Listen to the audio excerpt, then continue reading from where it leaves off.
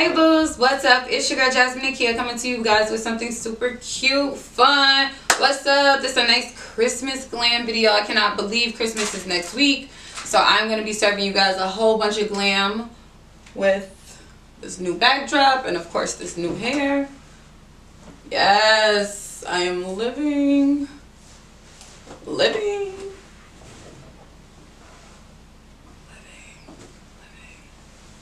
So I did a super cute look. Me and my man are just gonna go to a little party or something. Nothing major. I showed you guys, of course, how I got this look. So if you would like to see, stay tuned. Alright, so diving right into it. Of course, around my hairline is the Ghost Bond wig glue.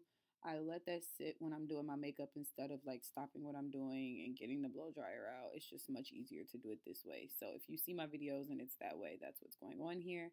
I'm using the MAC Pro Longwear Concealer in NC45 as an eyeshadow base. I haven't really concluded if I like this base on my eyes or not. Sometimes I feel like it gets splotchy. This time around, it did the trick, so no complaints. But I don't know, I have had some bad experiences with it, so I'm just going to keep playing around with it. For this look, I went in with the Anastasia Beverly Hills Prism palette. I'm trying to use like one palette for several different looks instead of just dropping one look and then getting rid of the palette and putting it into my collection. So I'm going in with the nice orange color that's in the Anastasia Beverly Hills palette. I also use a nice rosy color from the Huda Beauty palette. I do like that palette. However, I do feel like anybody darker than me maybe not have the best of luck with that. So I'm just going back and forth with the Prism palette and the Anastasia Beverly Hills palette. I wanted this look, since I was wearing red hair, to be very like festive and pretty and all that jazz. I've also been watching a lot of cut crease videos where they're really packing on the color in the crease. I noticed that if you don't have a lot of color in your crease, when you go to cut it, it won't really be a cut crease. Like, it won't look like a cut crease. It'll just kind of look like very precise lid color. So I've been putting more color into my crease and I do like it. So now I'm going in with the black that's in the ABH Prism palette, and I'm really going to slowly but surely pack that on.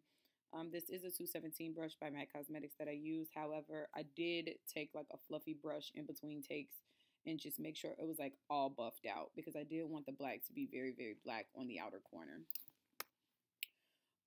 This pimple right here is just really hating on me. I'm not quite sure. It was like enormous, and then I popped it like 2 days prior and it just was like a huge red spot. So yeah, I'm not quite sure why it was trying to hate on me, but that's the verdict on that.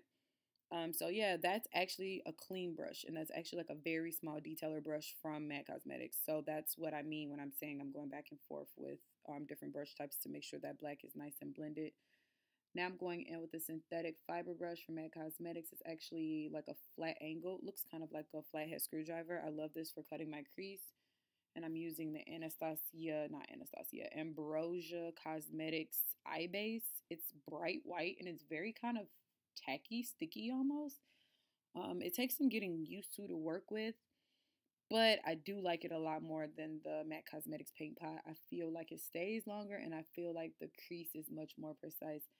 However, it is a little adjustment getting used to using it. So that's why you see me here being very cautious. I even like put this mirror down that I'm holding and began to like start doing my crease in another mirror off camera, because it was just getting like way too difficult to try to keep my hand steady and hold the mirror at the same time. So that's what I'm doing. It's a white eyeshadow base. With this base, you do need to make sure that it dries before you put your shadow down. If you do not let it dry before you put the shadow down, your shadow will kind of sink into the eyeshadow and it'll look really like splotchy and like thick, and just make sure it's dry. So once I got done cutting my crease, I came back with this black color because I really, like I just said, I really needed to make sure that the lid color was dry before I put a color on. So that's just me just trying to make sure it's even. I added Inglot gel liner off camera to my eyes, and the color on my lid is this like soft shimmery color in the Anastasia Prism palette. Like I'm pretty sure it's on the bottom of the palette. So I'm going with Dr. Brandt Pores No More, and as you see, that stuff just gets my skin together. I freaking love that stuff. I did have to color correct since that pimple was hating on me. That's just the orange corrector from LA Girl. I styled my hair a little bit on camera because I am going to be doing an in-depth hair review for this company probably within the next few days. So I wanted you guys to see what it looks like when I styled it. Of course, my man is in the back helping me get dressed because we're running late per usual. And here's the finished look. Pretty quick and simple today, guys. I just wanted to get this video out for you.